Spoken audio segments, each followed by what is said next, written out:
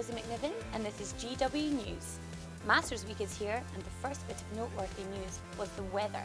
Just 2 hours into the practice rounds, the gates were closed. But there is good news though, with the rest of the week expected to be perfect golfing weather.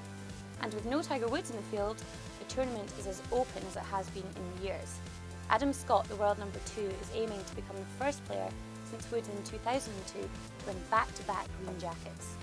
Returning to Augusta to defend the Masters is certainly something I've been looking forward to for a long time. However, it comes around a bit too quickly. I've enjoyed walking around as the Masters champion for the last year and carrying the green jacket with me, but it's been something I've looked forward to for the first 4 months of this year. It's a special place and obviously even more special after winning last year, and so much to look forward to here this week.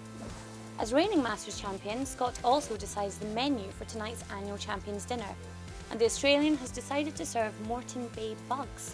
Although they're not as gruesome as it sounds, they're actually flat-headed lobsters. Scott's menu will be sampled by 32 former winners, with Tiger the only doubtful attendee.